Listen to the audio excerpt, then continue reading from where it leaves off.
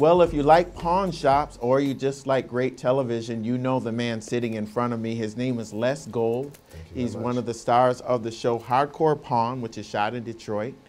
And you just shot your 94th episode for True TV. It's amazing.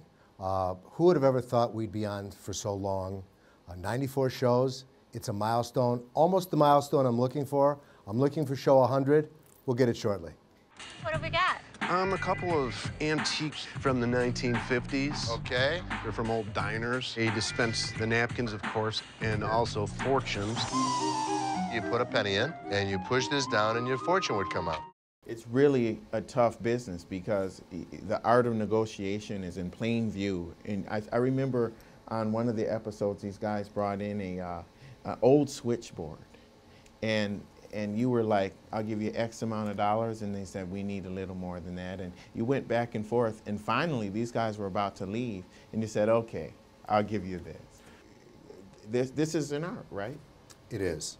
Negotiating, being a professional salesperson is one thing, but buying and selling is a whole different story. And the whole psychology of that. It's a psychology.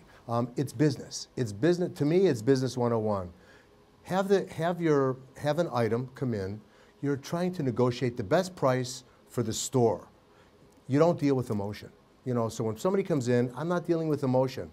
When I'm selling an item, you try as a professional salesman to bring that emotion out from the customer.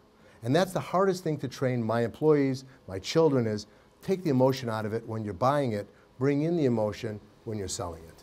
Interesting. So how do you, with a competitive business like this, do you have regrets? Do you have items that you're like, oh my goodness, I let that go.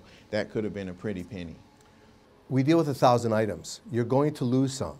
Whether I go up that extra 10%, whether I go up that extra $5 is a judgment call that I have to make. That's the hardest part of being a pawnbroker. Did you make the right call? Did you not make the right call? And as you watch the show, that's on every Tuesday, you'll see me negotiate. You see my employees negotiate. Then when push comes to shove, they call in the best negotiator, me. How do you know the value of these items? I mean, you've been in the business for a long time, but at some point you have to be doing research and figuring out, how do you do that? Seth does it. I have employees that go to the internet. One of the best tools is the internet.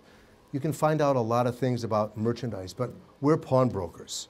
We deal with people that are in need of money. We deal with people that want to buy merchandise less expensive than they can buy on the internet, that they can buy at this shop next door. So we're very competitive.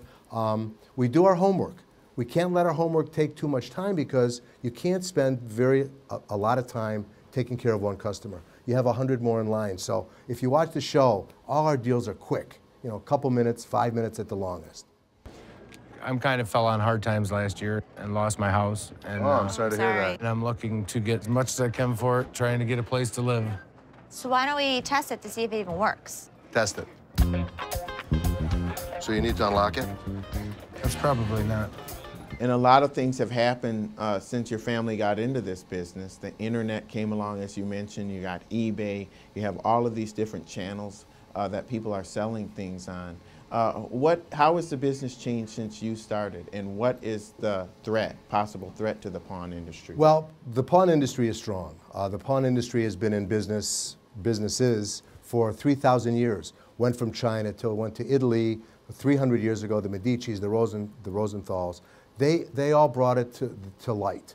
Now we've brought, because of the show, Hardcore Pawn, we have brought it to the world. We're huge in Australia, we're huge in the UK, and so as long as we can stay a step ahead, and people now know how cool it is to come to the pawn shop. In the old days, pawn shops were frowned down upon.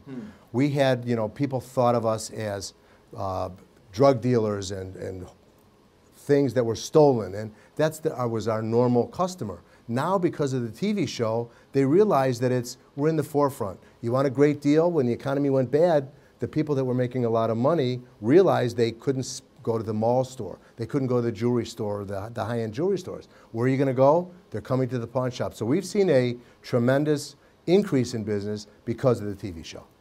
All right, you heard it all the way from Detroit. Thank you, brother. Mr. Les Gold, thank you very much. Thank you very much. All right. And with Les Gold, I'm Lee Hawkins. We'll see you next time.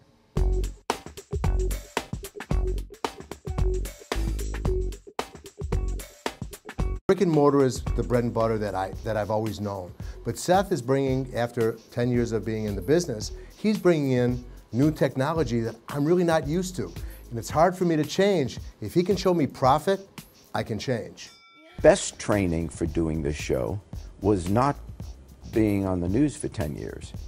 The best training was being in politics for 10 years.